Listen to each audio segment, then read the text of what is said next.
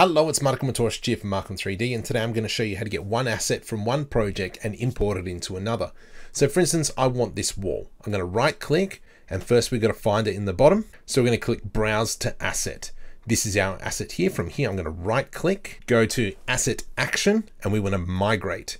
Now what we do is we want to save our selected, obviously. From here, we're going to click Game and press OK. From here, we go to the location of our other project. I am now in the root directory of my project. I'm going to click on the pelican and click on Content, open this and select Folder. Down here, we can see Content Migration completed successfully. So let's now go into our other project. So now we're in our other project. The asset has been placed in the exact same location it is in our previous project. So here it's sitting under Modular Building Set, Mesh, Upper Brick Walls, and as well it brought in the materials that have come with it. So if I now open up the folder, put it in, we can see that our brick wall asset, sure, this isn't the right material in the level. So if we go back to the other project, we can see that it's the brick red material. We can now come to the location where the brick tiles are. We can select our brick red, right click, let's asset action, and let's migrate that to game. It's already in our other game content folder, so let's just click select folder. In our other project, now we can select here and we can change it to brick red. That's how we import assets from other projects.